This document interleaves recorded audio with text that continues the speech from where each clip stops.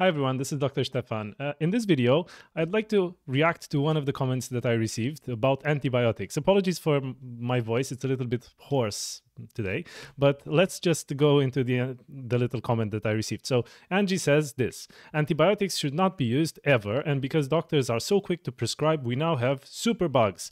I have very little patience and zero confidence in physicians with Western training.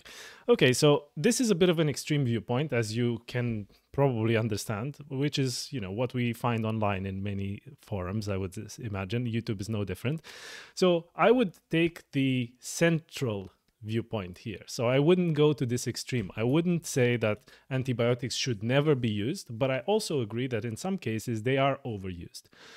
In my field, so respiratory medicine, pulmonology, this is a fairly common problem because many patients, many people would sometimes seek antibiotic treatment from their pharmacist, from wherever they can get antibiotics for any chest infection. And acute bronchitis, which is more or less what the most common chest infections, colds that go to the chest, they're generally around here. It's sort of an acute bronchitis episode.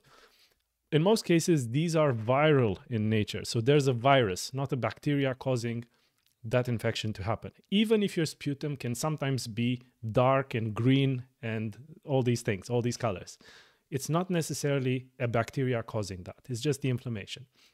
So if that's the case, in most situations, most people can get past the chest infection without taking antibiotics. So just using symptomatic treatment. So for example, if they're feeling really unwell, cold and flu tablets, which you can get over the counter in most places or in local pharmacies, and maybe just drinking enough fluid, warm soup, tea, some honey, things like that to just keep your throat nice and soothed.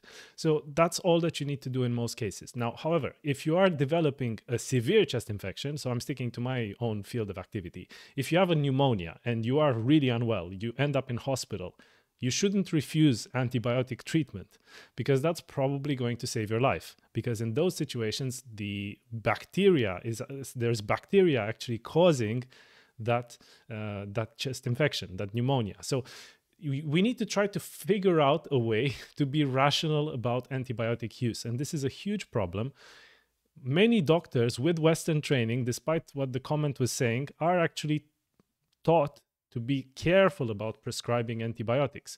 And that's why it's usually the patients actually who go and seek antibiotic and request antibiotic treatment from pharmacists, from wherever friends, family sometimes, just to treat small infections in the hope that the infection will go away sooner.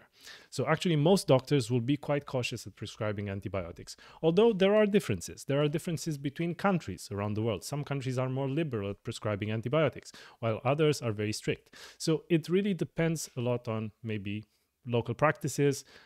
It also depends on the profile of resistance of these superbugs, because not all countries are the same. And this you may find as an interesting fact. So in some countries, you have different profiles of resistance. So for the same infections, for example, a chest infection may be treated slightly differently. The protocols may be different in terms of which antibiotics to prescribe, for example, in the UK versus France versus the United States and other parts of the world. So it depends. It really depends on the situation. But I would say we shouldn't fear antibiotics. They're a great advance.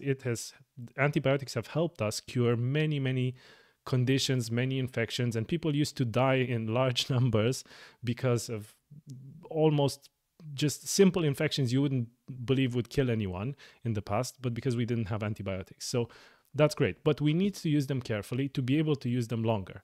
And the appearance of resistant bacteria is a big problem. But there is work underway to try to prevent that. There are protocols which are being established in many countries to try to limit irrational use of antibiotics. So hopefully this was a good viewpoint from my side as a doctor with, let's say, Western training. And I'm personally quite reluctant to prescribe antibiotics if I don't need to. But if we need to, we give them because it helps our patients. So hopefully that was helpful. All the best and good health.